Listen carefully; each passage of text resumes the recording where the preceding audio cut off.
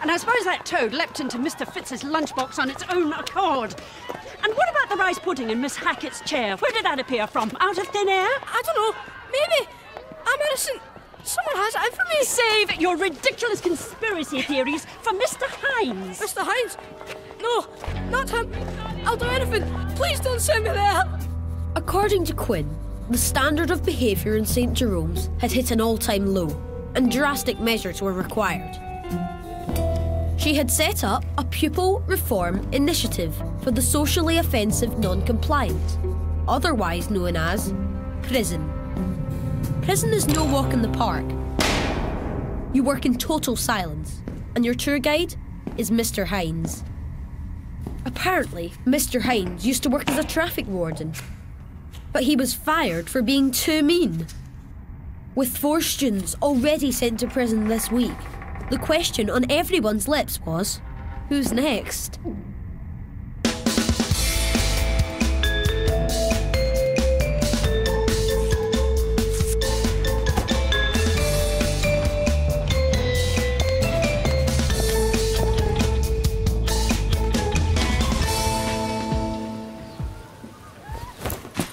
No one throws my bag up a tree and gets away with it. Johnny's been sent to Quinn's prison. How is that at getting away with it? Without a trial too. What she's doing is a gross violation of our civil liberties. A what of what? You can read about it tomorrow. Do you mind? Sorry, is this better? Do you really think Johnny would do something like this? He's an idiot. It makes sense. But look at your brother. What? So I've got the looks of the family. Johnny's half-headed size. Even he wouldn't be this stupid. Yes, he would. I saw Johnny do it. There you go. Case closed.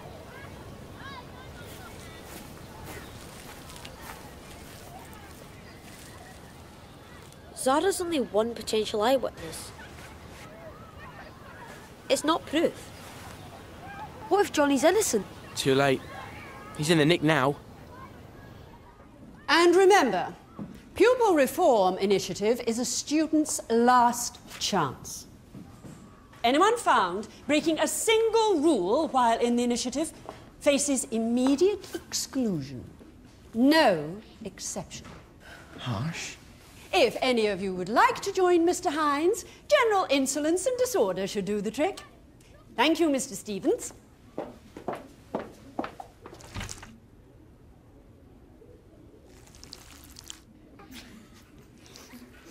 Who is responsible for this? Who?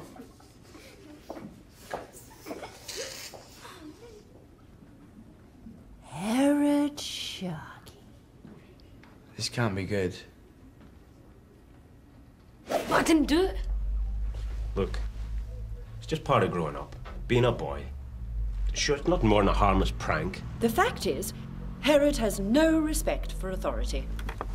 The only time he isn't disruptive in class is when he's sleeping. Clearly, the boy is being given no discipline at home. He gets plenty. Just the other day, I cut his TV viewing from 8 to 6 hours per night. Oh, that leaves a whole, what, 2 hours for homework? Look, it's been hard since Mrs. Sharkey passed away. I gotta look after 3 kids on my own. Which is why child welfare are coming tomorrow. I've suggested Herod is given more appropriate care. Appropriate? By a foster family. I'm not staying with the Fosters. The dog stinks. It's just that with your family's criminal record... Criminal? What do you mean criminal? Look, I have you know us Sharkies are reform pillars of the community now. I can see that. Child welfare and split my family up. No way, sorry. Herod, I thought we agreed to stay out of trouble. But I haven't done anything wrong. Dad, what are you going to do about this? Look, promise, from now on I'll stay out of trouble too, okay? I meant, what are you going to do about Herod? He's already in prison. One more stunt like this, and he'll be excluded. What would a mum thought about that? No, you're right. We can't let this go on. From now on, I promise, I'll make more of an effort. But Red, I have been trying, son, okay? I know. But maybe you need to start trying a little bit harder.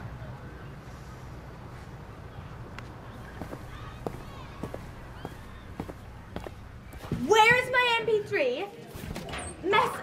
Somebody's stolen my MP3. It was like totally way expensive. Stop screaming, girl.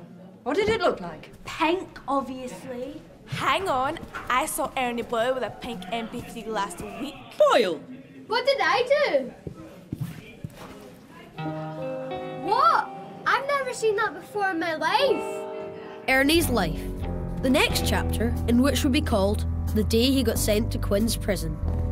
Quinn had really outdone herself this time, and Hines was beginning to do a roaring trade. But there was always room for one more pitiful specimen to experiment on.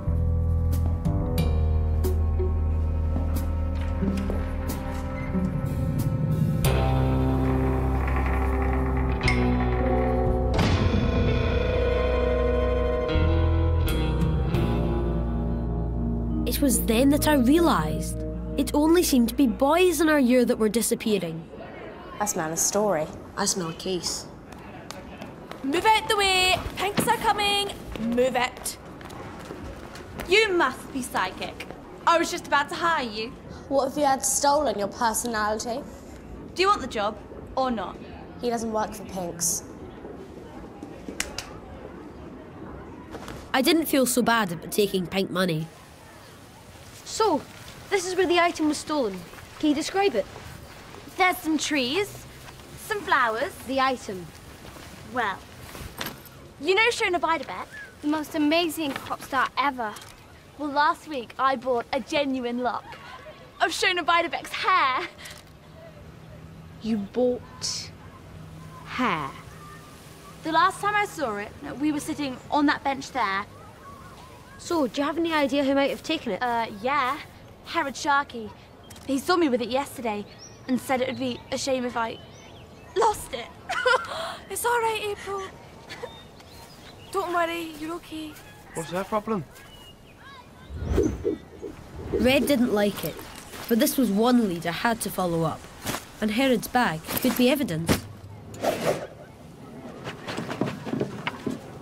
Don't tell me that's... No, it's not. Look at these boots. These petals look familiar. Doesn't prove anything. You're right. Let's work it through. April is sitting over there at that bench. The only way to approach without being seen would be to creep along this fence. That explains the shawl. And then through the flower bed. Same flower. I'm sorry, Red. You're not the one whose brother's going to be taken into care. Into care. Quinn's put child welfare onto Dad. If Herod gets excluded, how's that going to look? But if we prove Herod's innocent, it could help. What's that? Bubblegum. Isn't that the same gum Herod was chewing today? Get rid of it. What? Destroy the evidence. Drop the case, now. I'm sorry, Red. I can't do that. It goes against everything Bernstein stands for. He doesn't have to know. But I will. When I accepted my badge, I took a pledge. I can't turn my back on that. But you can turn your back on your best mate. Red! I mean it. It's your choice. The badge or me. Good luck with your case, detective. Red! Am I doing the right thing? You're doing your job. Wait a minute. Give me those boots. Whoever made these footprints wore the boots on the wrong feet. Oh, sorry, I have to go. If I'm late for art class again, I'm history. Art class? Hang on, I've got an idea.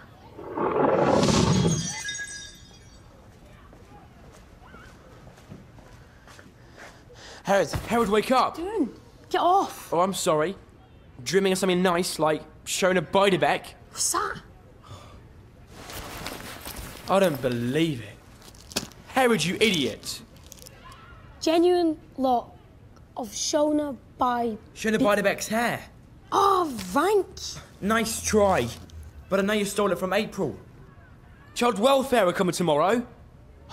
I told you to keep out of trouble, Herod. Hang on. You don't really think that I stole it, do you? Just whatever you do, don't let Moon see this, okay?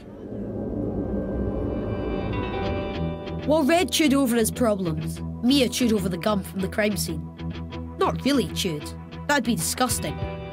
But in the gum was a tooth mark, and with the help of some plaster, Mia made a mould. It showed what the tooth that had bitten into the gum looked like. This was a criminal's molar, and it was chipped.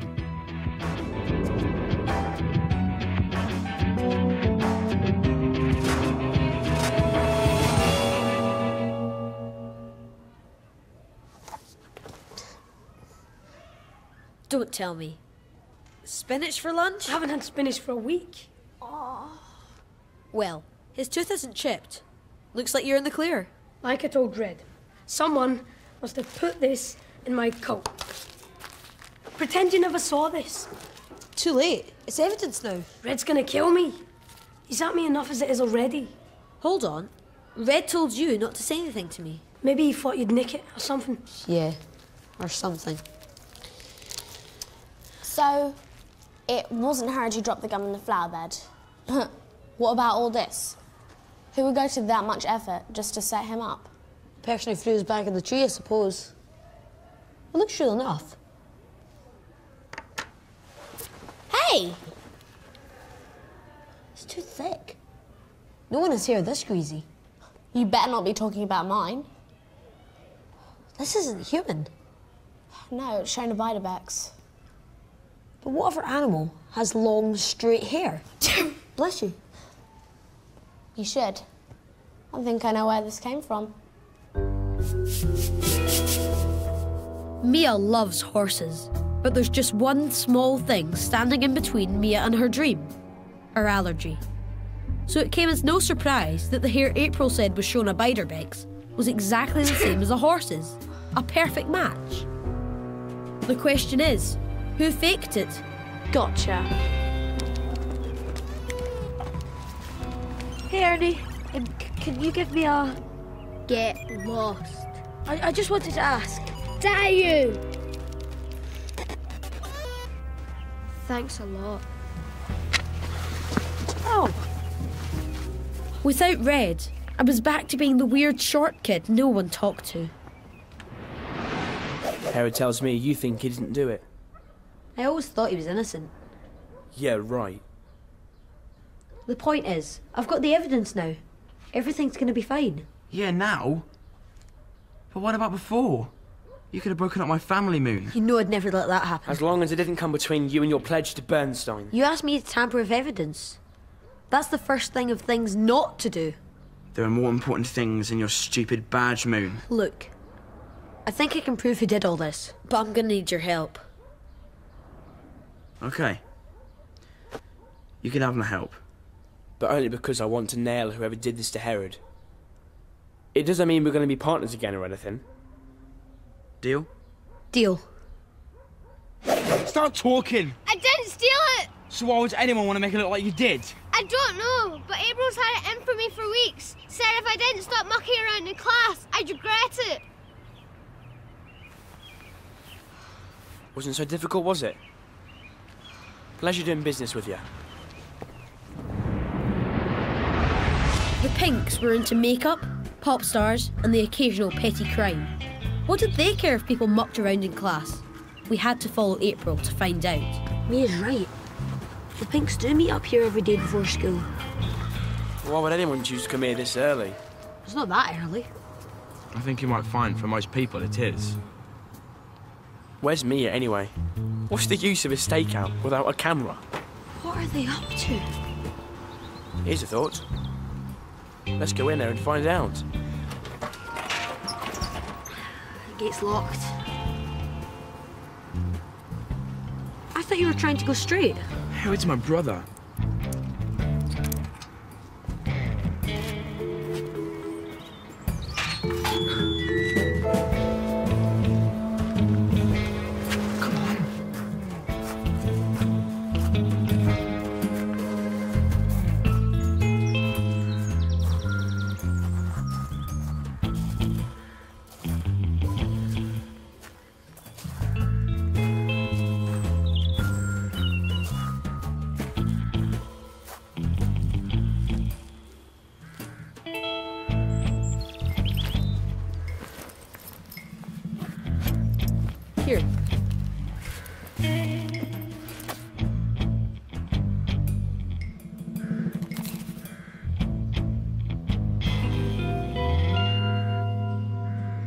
We need a better view.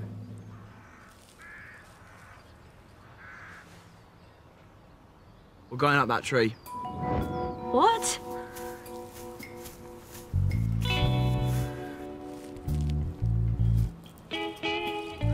Come on then.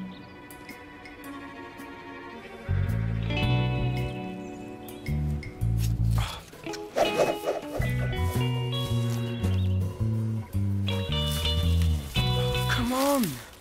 I'm coming. Come on.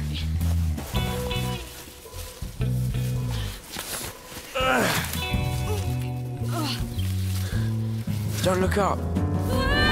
Sorry, down.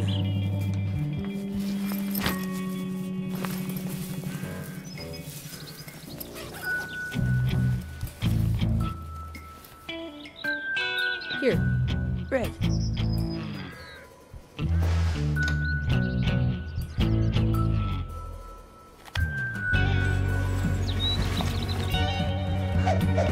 What do you do that for? For the last time. Don't need to see a doctor about a broken nail. Could we? Please stop fussing over Zara. It's time to start. Greetings, sisters. Greetings, Madame President. I see pink. I see pathetic. I see pitiful pea brains. Sisters, transform. You've got to see this.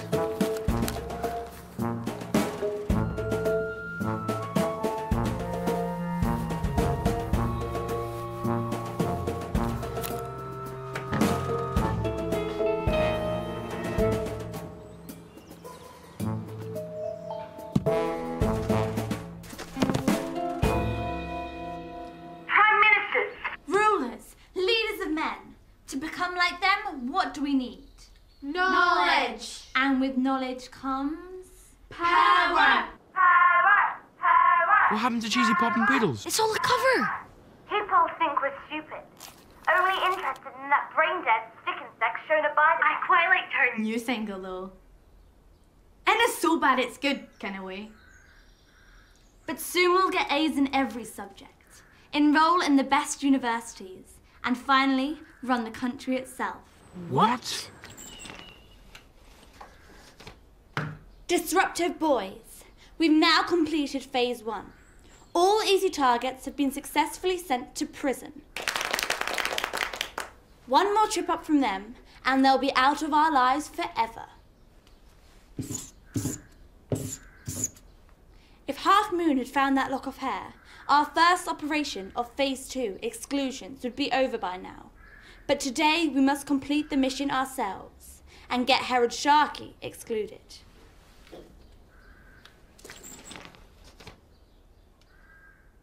Then finally, we can take aim at our ultimate target, the biggest known threat facing our empire.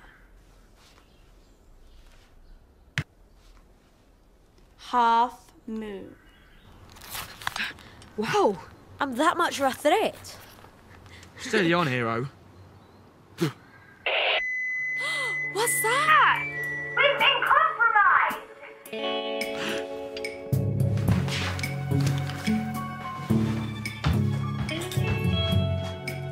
Maybe you should put new batteries in. Maybe we should get out of here. Go, go, go! Come on! Get down!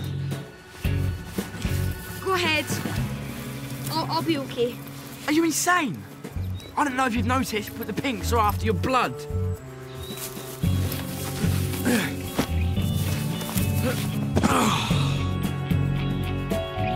Jump!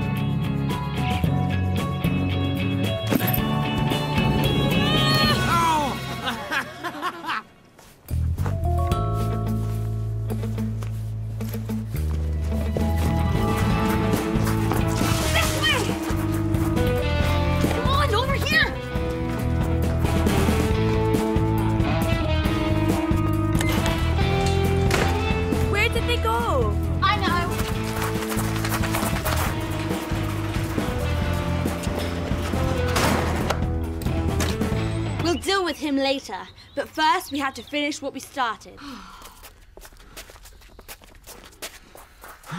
Listen, they've gone.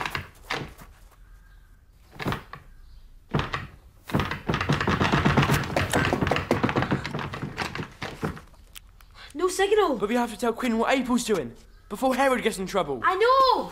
Move. Red. I said move. Red! The door opens inwards. I tried to tell you. Have you got any better ideas?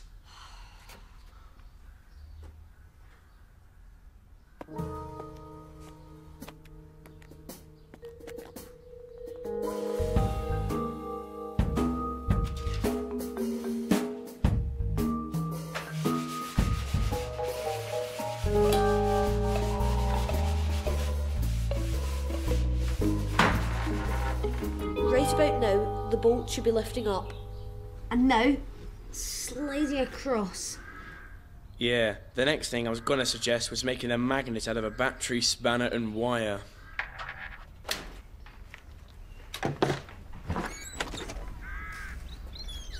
Look me in the eye and tell me I'm not a genius. You're not a genius. If anyone asks, we can say you opened the door, you know, if that'll make you feel better. We have to get out of here fast.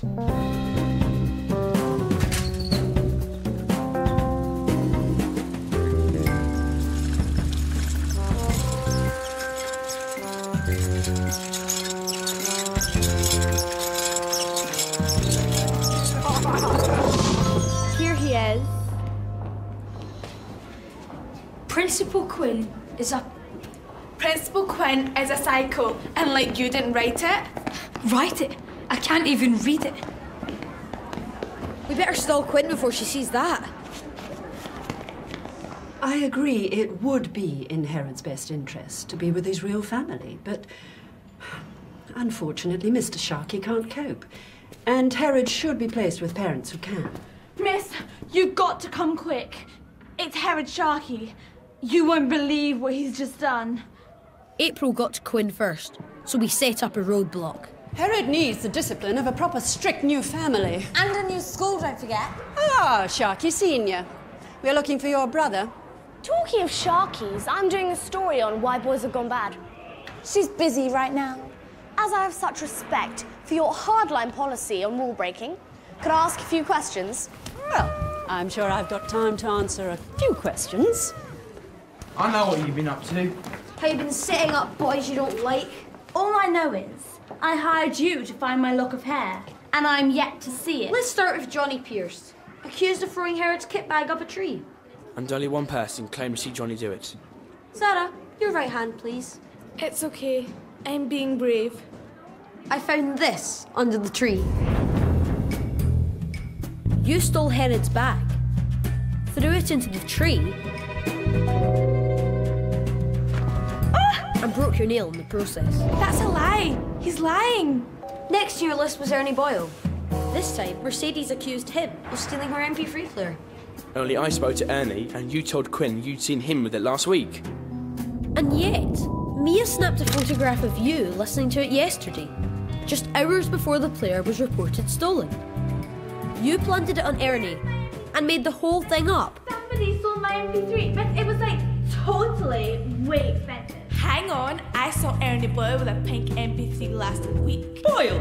What did I do? What? Your main target, however, was Herod. You'd already set him up as the main culprit, before you planted the chewing gum on the doorknob for Quinn to find. Before you even threw his bag in the tree. First, you took his kit. Ew! Then you made it look like he'd climbed over the fence. And then you tried to leave his footprints at the scene of the crime. And the gum you left in the flower bed. To make us think it was Herod's. Was chewed by someone with a chipped tooth, open wide. So now you had Herod framed and in prison. All you needed was one crime to finish the job. So your cronies went to the stables to take care from a horse. You made it look like Shona Biderbecks, bought off the internet. You hired us to investigate, thinking Moon would prove Herod was guilty. Admit it, April. You conspired to have perfectly innocent boys excluded and sent to Quinn's prison. Very clever, Moon.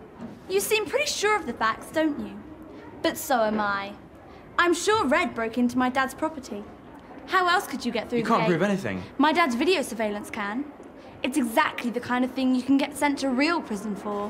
And what would child welfare make of that? You wouldn't. Please, one more question. Please. I'll make you a deal. You keep quiet about what we've done, and I'll keep quiet about the gate. You'll get rid of the tapes?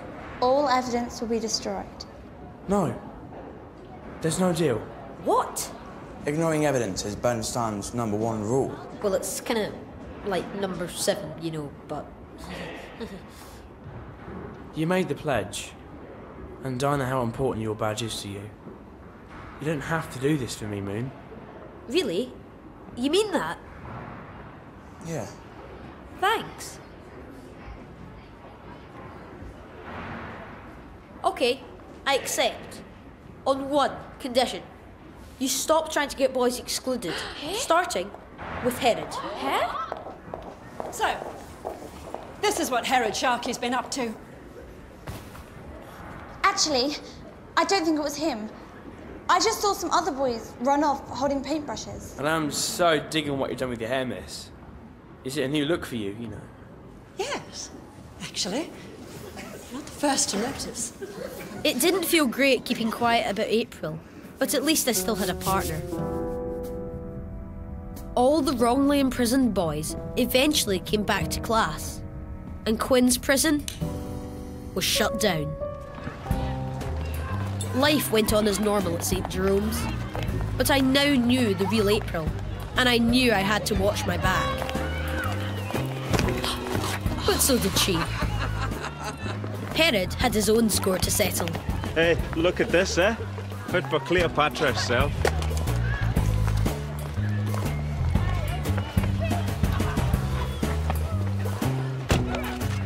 All right. So it's a bit rubbish, but I think he did all right. Do you reckon? Yeah. Cool. See you later.